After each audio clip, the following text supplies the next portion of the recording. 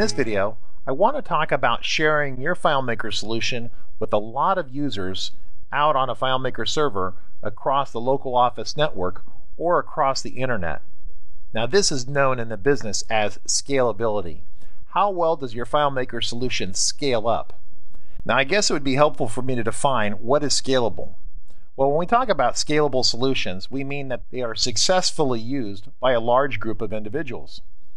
Successfully used means that if a large group of users are using the database and the user tries to perform some sort of action, they don't have to wait 30 seconds or a minute or 2 minutes for the database to respond to their needs. The database solution should have good performance and be fairly snappy. That's the definition of a scalable solution. Now, here's the reality of it. Anyone can build a FileMaker solution and throw it together and have it share successfully with 10, 20, or maybe even 30 users.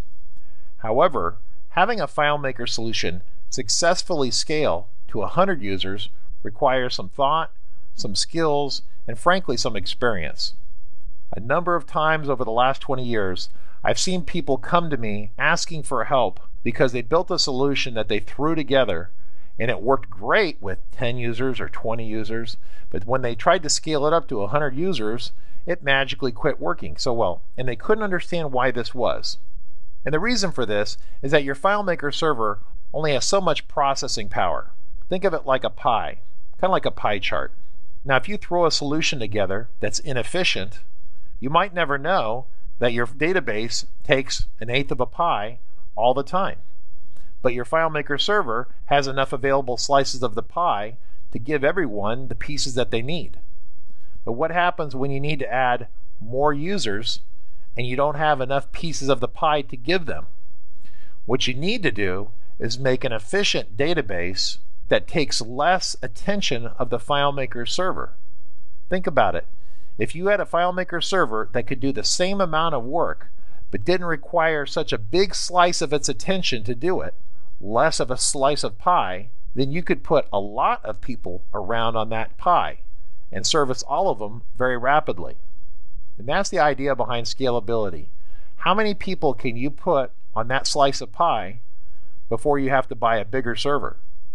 So let's talk about some basic techniques and talk about those in terms of FM starting point. First off, with FM starting point 4, we've completely re-engineered the solution using the new custom themes and shared styles as outlined in our 45-minute video that we posted at FileMakerVideos.com.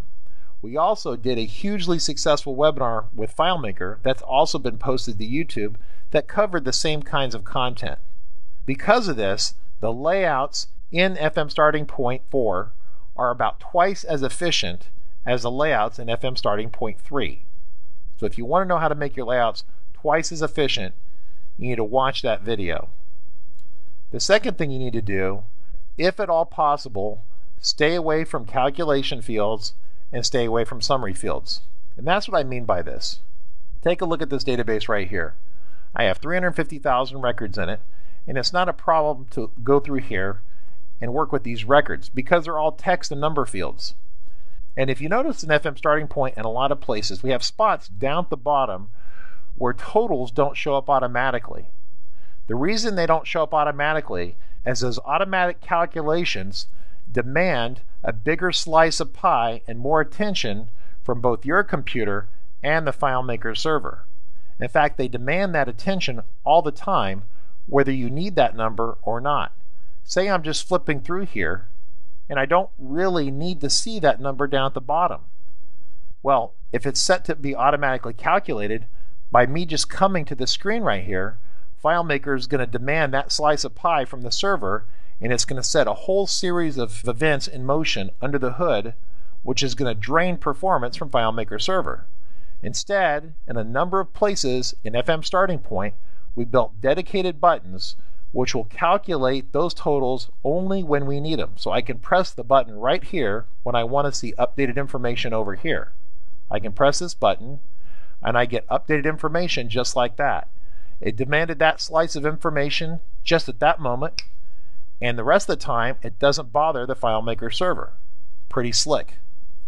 So the goal is not to use a calculation field here or a summary field here. This is actually a number field right here that only gets updated when I press a button here that's attached to a script.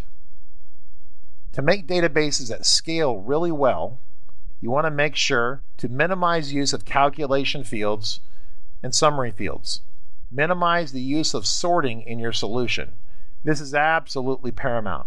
If you have portals in places, having the portals set to where they sort with this option right here turned on is potentially the kiss of death for making your solution scalable. And for those of you who've seen large databases, you may have seen these dialogues where you just flip through records and suddenly you'll get this dialogue that says sorting, right? And if you're across a wide area network, like an internet connection, where your server maybe is in one state and you're in a different state, that dialog box may be very slow. So you want to stay away from sorting if at all possible. You can have images in FM starting point, but make sure that you're using the remote container or container fields with external storage. This is super important. Also make sure that your containers are set to be non-interactive, which means that right here you set your containers for image, JPEG, PNG right here, and you don't set your containers for interactive content. Doing interactive content on your containers while being cool adds a lot of overhead, and once again demands more attention from the server and the network connection. So hopefully that gives you an idea about some of the things you can do to improve performance of your FileMaker solution. Minimize the use of calculation fields and summary fields. When you need to get a calculation or a summary, make sure that you actually store that information in a number field that you update with a script. Keep in mind that the use of script triggers is a possibility, but those script triggers might fire too often and when the user doesn't really need the information updated. If they fire all the time, that defeats the purpose of limiting the amount of calculations that are occurring. Remember to limit the sorting of the records. Remember, when dealing with container data, have the data stored externally or activate external storage of that container. Make sure the container is set for non-interactive use. Additionally, consult our video on optimizing your solution for WebDirect, because that contains critical tips that will help your solution run much faster, not only with WebDirect, but also with FileMaker Go as a client and also with FileMaker Pro as a client. And this is basically the optimization using custom themes and shared styles. And that's a whole separate video just on that topic. As a final note, as about making your database scalable, keep in mind that you want to have a halfway decent FileMaker server. Your FileMaker server should be dedicated for the purpose. That means that it shouldn't also be a file server or a print server or an email server. It should be a dedicated machine that is a FileMaker server. It should have at least 8 gigs of memory and probably more memory than that. 16 gigs is typically a good starting spot, especially since memory is so cheap these days. Additionally, a really good investment for your FileMaker server is a solid-state drive. This makes a huge difference in the performance of your FileMaker solution.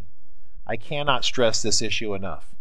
Now, it cannot completely make up for a poorly designed database, but building a database correctly and setting up a FileMaker server with good memory and a solid-state drive will go a long ways towards making your solution scalable for 100 users or even more. So that's it for today.